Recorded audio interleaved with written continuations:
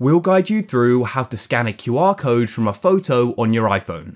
If you find this guide useful, then please consider subscribing and liking the video. First of all, go and open up the Photos app and go and find the photo which has got the QR code in. So here it is. Once you go and click on it, then you should go and see in the bottom right an icon which looks like a sort of a scan button. It's sort of black and white in the bottom right of the photo. Go and click on it, and it will then go and scan the QR code. And what you need to do is then click on what it scanned. So just sort of the middle of the photo here, for example. And as you can see, we then get a list of options. So we've got the first option being open in YouTube, because the link is a YouTube link to the channel.